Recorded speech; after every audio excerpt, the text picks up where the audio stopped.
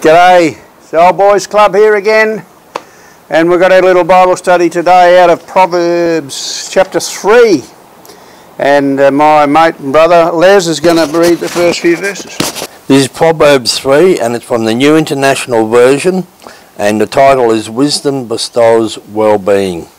My son, do not forget my teaching, but keep my commands in your heart.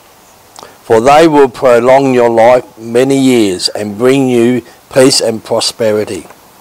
Let love and faithfulness never leave you. Bind them around your neck. Write them on the tablet of your heart. Then you will win favour and a good name in the sight of God and man. Trust in the Lord with all your heart and lean not toward your own understanding. In all your ways submit to him, and he will make your paths straight. Do not be wise in your own eyes. Fear the Lord and shun evil. This will bring health to your body and nourishment to your bones. Honour the Lord with your wealth, with the first fruits of all your crops. Then your barns will be filled to overflowing, and your vats will brim over with new wine. And from verse 11, my son, do not despise the Lord's discipline, and do not resent his rebuke.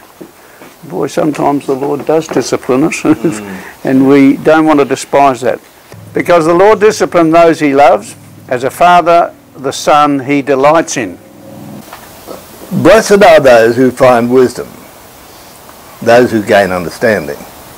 For she is more profitable than silver, and yields better returns than gold. She is more precious than rubies. Nothing you desire can compare with her. 16 to 18 of Proverbs 3. Long life is in her right hand. In her left hand are riches and honor. Her ways are pleasant ways, and all her paths are peace. She is a tree of life to those who take hold of her. Those who hold her fast will be blessed. Praise be to God. The one thing that Solomon asked for was wisdom. Because it didn't matter about anything else, because once he had the wisdom, Everything else follows. Exactly. Right. Proportions. Yeah, yeah. Well, I've always said wisdom is the name of the game. Yeah. But it is. Be wise enough. And the only way we're going to get it is not just from learning, but the Lord's intervention, because we can't do it by ourselves, I'll tell you. But there are those who don't have the Word of God, still have wisdom. Yes. The experience is a great wisdom. Yeah. And if we marry that in with the Word of God, then we've got our ducks in the right place.